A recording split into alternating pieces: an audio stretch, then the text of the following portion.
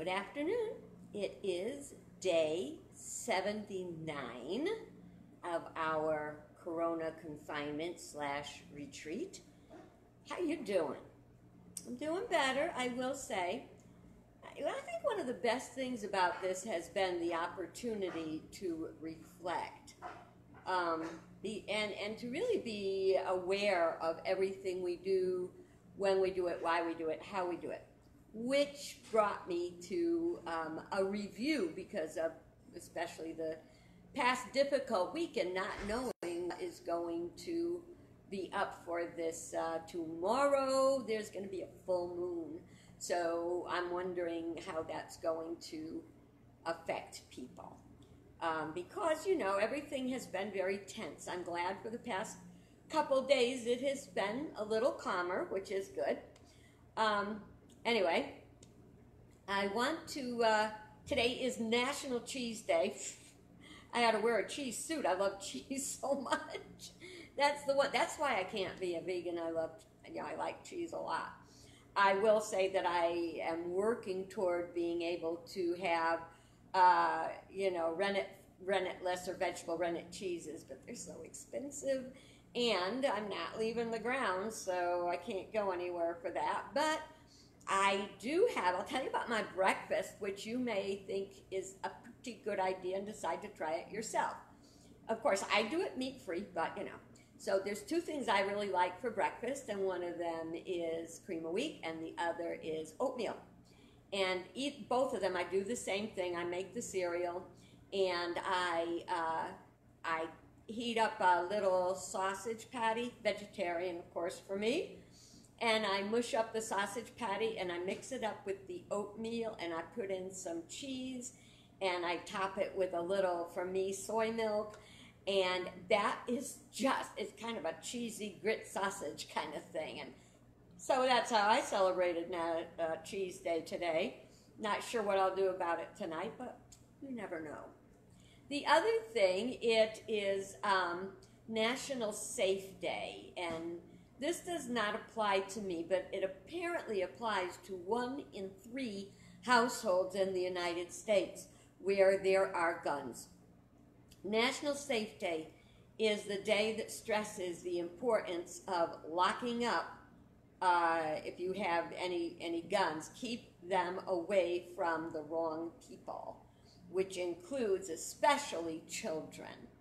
So I invite you to celebrate National Safe Day by, if you have any guns in your house, put them away, lock them up, make it National Safe Day in your house. All right, now today we're really going to be looking in a couple minutes at Did You Get Your Call? You'll find out what that means shortly. And also self-care, because I wanted to remind you how important self-care is. I have shared with you over the past few days that I didn't get enough sleep, and I can guarantee you, and if you look at your life, if you or start observing it from today, you're going to find the times that you are not well rested, you do the same thing over and over again. You're out of sorts, you're crabby, you say things you don't want to say, you do things you don't want to do, you eat food you don't want to eat, you spend money you don't want to spend.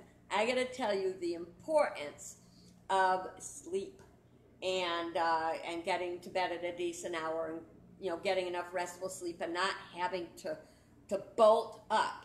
I haven't had an alarm clock in years, and it's not because I retired. When I say years, I'm talking 30 years or more, even with all the time I worked, a regular job at the bank and like that.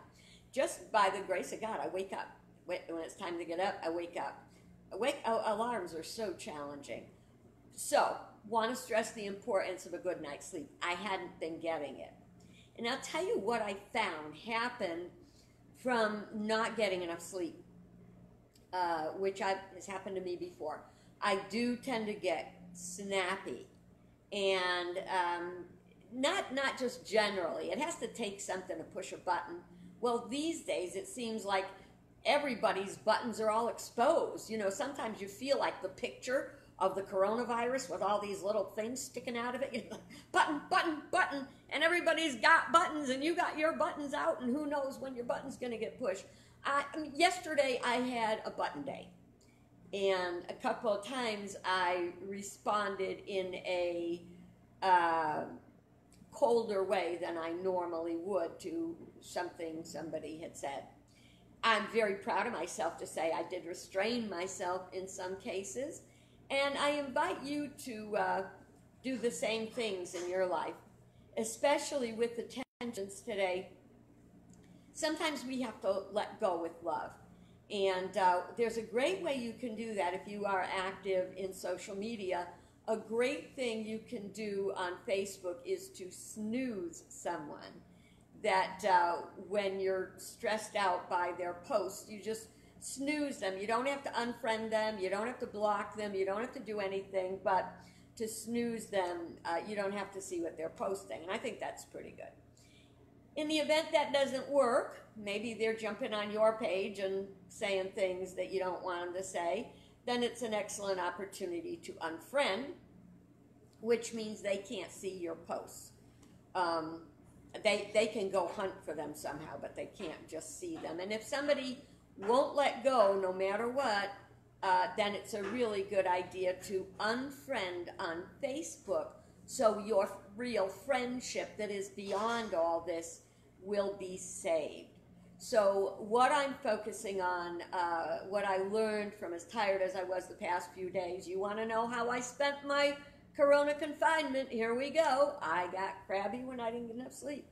So, and I noticed, you know, my dad was a big fisherman. And he had,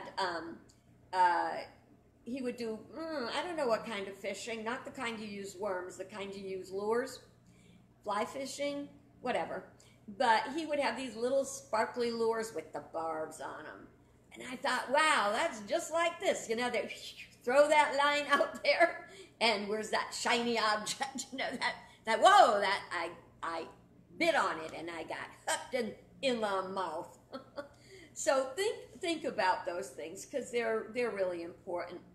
There is a scripture, and I wrote it down, so I'm going to be reading it. It is from Psalm 69:9. I would invite you to listen very carefully to each word. I have become a stranger to my brothers and a foreigner to my mother's sons, because the zeal of your house has consumed me, and the insults of those who insult you have fallen on me. We are in tumultuous times, and one of the things I feel it is most important to overcome at these times is the sniping and snapping at each other, being opinion-driven, sometimes not fact-driven. You know, I am what I call myself an I-dotting, T-crossing Pharisee. I follow the rules. You give me a rule, I follow it to the letter. I can promise you that. And when somebody else doesn't follow the rules, I have to bite my fingers so I don't speak, unless I have to. But I mean, all these things, because of all the division, divisiveness, and the pressure cooker environment that we're living in, self-care is critical. So that is my review experience of the past few days, when I really got it that I was biting at the bait that was being put out. My friends, it's not worth a thing. It won't help you in the least. So we're going to put that behind us now, and I invite you to not put yourself in a position where you are inclined, like a too hungry fish, to snap at bait that is only going to hook you in the mouth, okay? So now we're going to get to the other part. Did you get your call? Most people, when they hear, well, I'm not talking about a phone call, so if we're not talking about a phone call, then what are we usually talking about? For a lot of people, they say they are called to ministry. If I haven't told you this story before, I apologize. You're going to enjoy it. If I have told you this story before, I'm sorry, I'm going to repeat it.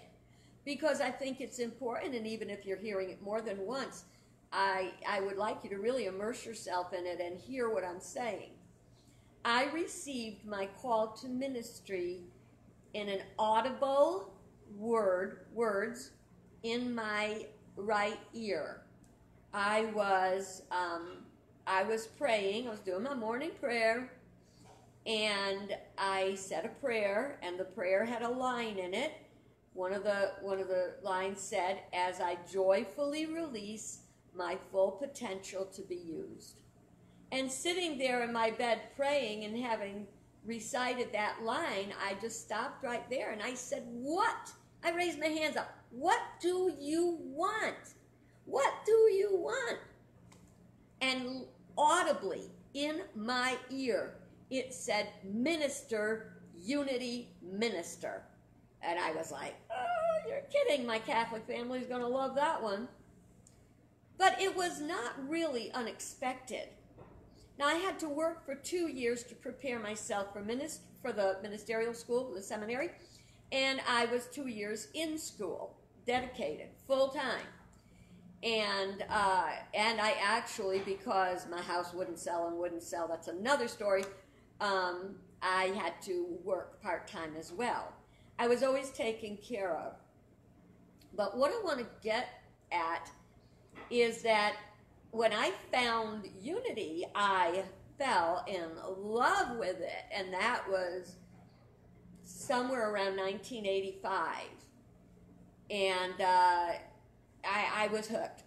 I was hooked in a good way on that one.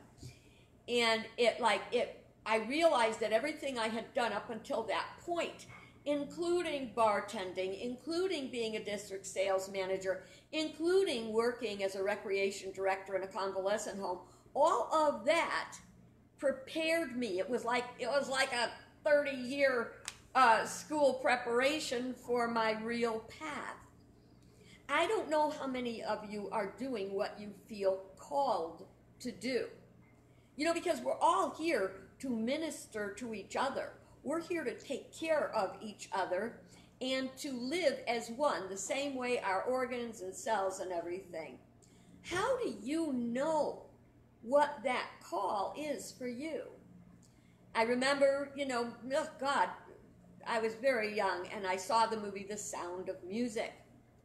And when the girl got her call to go be a nun, I believe, and it was a long time ago, and I thought, oh, that doesn't happen to people. That doesn't happen to people. And then I did. But you don't have to get an audible call to know what you are being supposed to be doing in the world as an act of devotion to all that is good. And that does not have a clergy stamped on it. There are many things. There are people who do their job with love and joy, and there are people who hate getting up every morning. They go to their job in disgust. They're uncomfortable and miserable all day. They come home, and because they were so miserable all day, they're miserable all night. They might snap at their mate or at the kids. They might drink too much to unwind. That's not the way life was. Life was meant to be good. I've had people say to me, you got to work hard for a living. And I question that because I do a lot of things. I put in a lot of time. I always have. Whatever job I ever had, whether I liked it or not, and I am delighted to say very few of my many jobs did I not like. And I did any job, whether I was in a waitress in a donut shop or a manager of 250 Avon representatives, I was happy doing it. I never had the thought, you've got to work hard for a living. And I'm very happy about that. Now, if you are working just for money, if you just want the money, maybe you will have to work hard for a living. There was a very popular book a number of years ago called Do What You Love and the Money Will Follow. Well, I've been doing what I love for all my life, and I have not become wealthy by human thought. I am exceedingly prosperous, though. I'm satisfied with what I have, and I think that's, for me, better than being filthy rich and being worried about my money all the time, right? For me, it works. I have Social Security. I have my job that I like. I love everything I do at the campground. Oh, I don't love everything I do, but most of the stuff I do, I love. I give it my best. I love people, and I have my ministry, and I have my writing, and literally, it's all good. When I retired from the secular job I had at the bank, things were not going well. The management had changed a lot, and even though I was very happy to have that job because it helped me in my ministry and to take care of Sammy, who, let's see, I retired probably when she was about 20, 21 years old, so that my job was over. She could now work.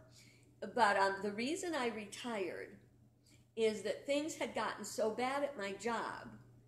I believe, and I believe it to this day as I believed it the day I decided to quit. I didn't quit, I retired. And I gave my boss 10 months heads up that I was leaving. But everything was so stressful and so tense. I did those 10 months. And I retired with a little tiny retirement and my Social Security. And I am so very happy. And I don't care what you got in your bank account.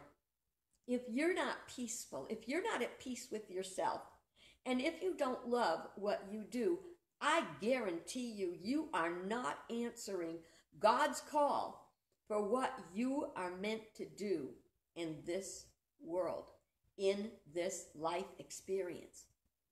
You came in with gifts and talents, and you are expected to use those gifts and talents for the good of the whole.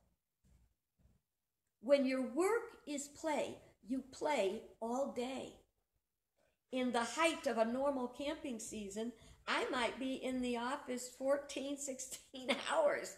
I might be in the office for 12, 14 hours, and then I go home, I eat, and I go out on the grounds and do stories for the campers. And I love it. You don't have to work hard for a living. You simply have to do the work that feeds your soul, and your work will be play, and you'll play all day. And when you're at home, you'll sleep well and enjoy your family because you will be satisfied. And because of the number of people that are out of work, what a perfect time if you are out of work to really ponder, what do you want to do?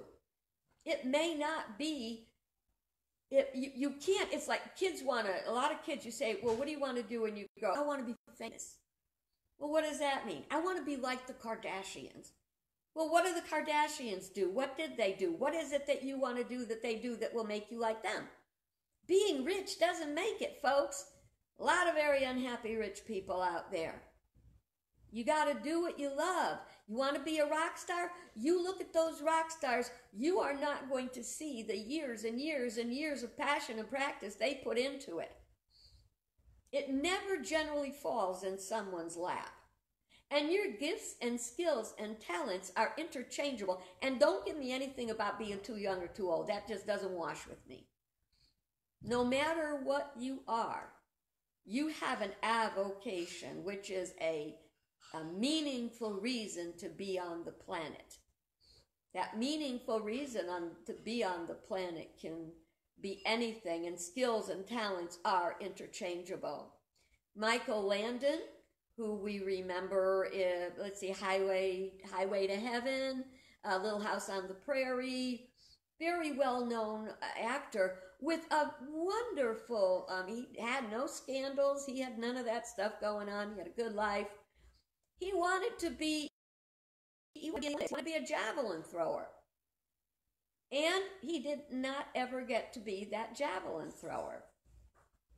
He hurt his arm. He damaged his arm, so he couldn't do that anymore. He couldn't do anything. He wanted to be a football player. Damaged his arm. He couldn't be a football player. He went with a friend who was auditioning for a movie, for a role in a movie. And his friend said, oh, try out too. Well, guess who got the role? Michael Landon. And there, in that moment, a star was born. He worked hard at it. He did a good job, and he lived a good life. So, you might have a desire to create art, to be a hairdresser, to be a garbage truck driver, a long-haul truck driver. You want to see the world? Flight attendant. I'm 4'11". I'll never be a basketball player. But if I was so inclined, I'll bet I could find a local senior basketball league somewhere where I could participate, which I'm not going to do because I don't want to do that. So I invite you to think about your life, what you're doing with it. Where is your call? Where are you going to find your call? You're not going to find it in the want ads. Well, you may find it in the want ads, but typically you'll find it easier even in the want ads if you spend daily time in quiet relaxation, meditation. If you communicate, think about what you love to do. And then ask. Scripture says, ask, seek, knock. And another scripture says, it's from John 18, for this I have come into the world, for this I was born. You were born for a reason. I was born for a reason. I believe that I am following the path I was asked to walk. I don't know where it will branch off. I don't know if one day I'll have to find a new way to do it. But I am poised and serene, knowing that I am following the call I received. I wish the same for you. And know that I love you, I bless you, I appreciate you, and I behold the divinity in you. Have a stupendous day. Bye-bye.